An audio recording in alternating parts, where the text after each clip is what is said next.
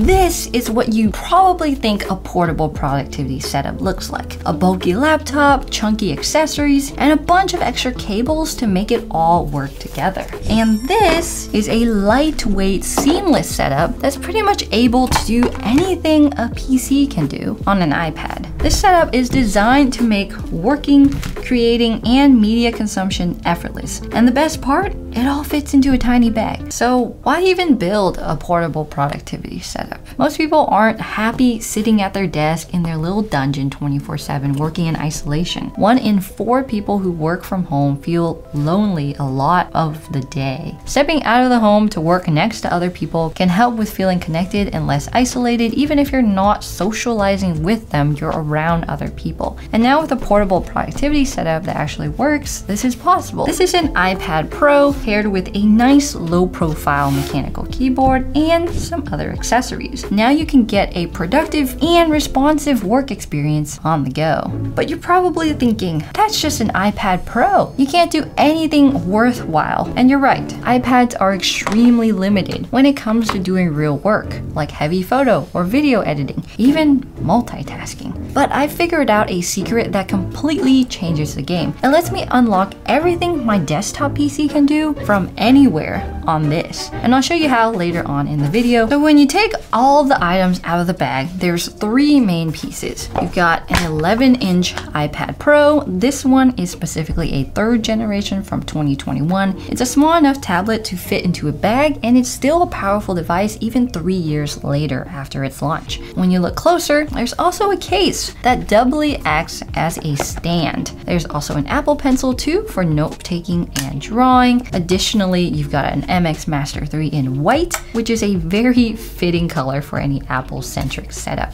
But right out of the gate, you'll notice that this keyboard isn't your average portable keyboard like an MX Keys or an Apple Magic Keyboard. This is the Newfie Air 75 V2. It's mechanical, it's smooth, it's responsive, and it's precise compared to the flat, mushy keys of a typical laptop keyboard or other portable keyboards. Compared to my laptop, this setup is much more ergonomic with a detached mouse instead of a touchpad, a mechanical keyboard instead of a mushy laptop one, and I can move the screen to wherever I feel is more comfortable. So why is this keyboard a good fit for a portable productivity setup? Unlike a laptop keyboard, the Air 75 V2 is more accurate when you're typing fast. Gone are the days when your keys get stuck or don't register. Once you get used to using a mechanical keyboard, there's really no going back. They also have longer lifespans too. When you use a laptop for a long time, the first thing that goes is usually the trackpad or a keyboard key starts breaking. But with this portable setup, both of these parts are replaceable. With the Air 75 V2, if a key switch breaks, you can replace a single key because it's hot swappable. This means you can take out a singular broken switch, plop in a new one, and boom, it works like new again. You can choose your preferred sound and feel. Linears are perfectly smooth from top to bottom without a bump when you type. Tactiles have a bump that let you feel where you're actuating, and clickies have a bump, but they also make a loud click sound. You only buy that if you're wanting to use it in the comfort of your own home and you hate your ears. These switches are also pre-lubed for extra smoothness when typing. The bigger keys don't rattle either, which is nice and satisfying for working on the go.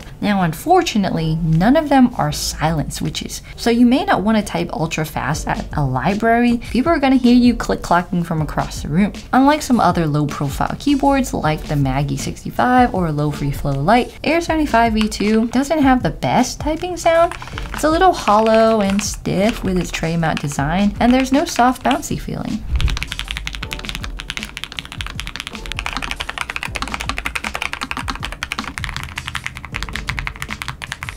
While this keyboard is great and all, a portable iPad setup doesn't meet most people's standards for productivity. It's missing a lot of desktop applications. iPad OS is pretty limited unless all you do is take notes, read PDFs, and watch YouTube videos. And of course, a couple apps here and there too. That's why I spent an entire day figuring out how to get my iPad to run as good as my PC or my heavy-duty laptop. And alas, it is possible, and it doesn't even take a ton of work to set it up. Now, my lightweight portable setup can run Notion, Photoshop, Discord, play music, and do all those things all at the same time. The magical secret is remote access. Now, this is assuming that you already have a desktop PC, but most iPad users already own a desktop PC, so this is an amazing way to access everything your PC can do without having to sit next to it all the time. There are a bunch of different apps that let you do this, such as TeamViewer, Parsec,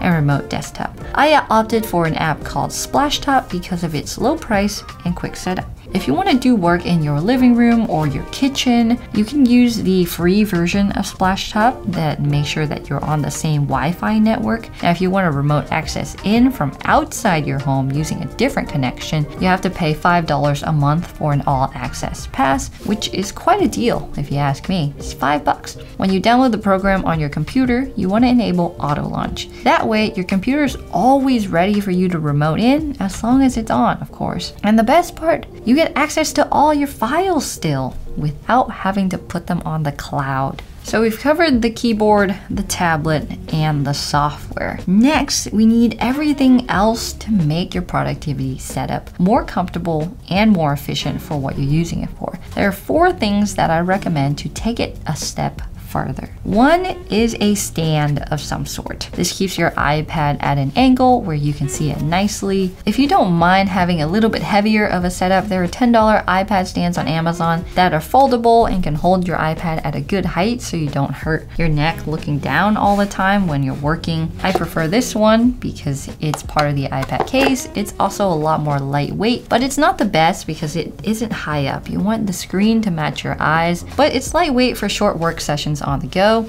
2, you want a compact mouse such as this MX Master 3. This mouse is seen everywhere and I love it for productivity. It has a vertical scroll wheel as well as a horizontal one. You can toggle the scroll for stepwise scrolling or infinite scrolling. There's 2 buttons on the side that you can program with Logitech options. I think you do have to program it on your computer and then it'll do things separate on your iPad. And this little extension here for your thumb makes it comfortable for long work sessions.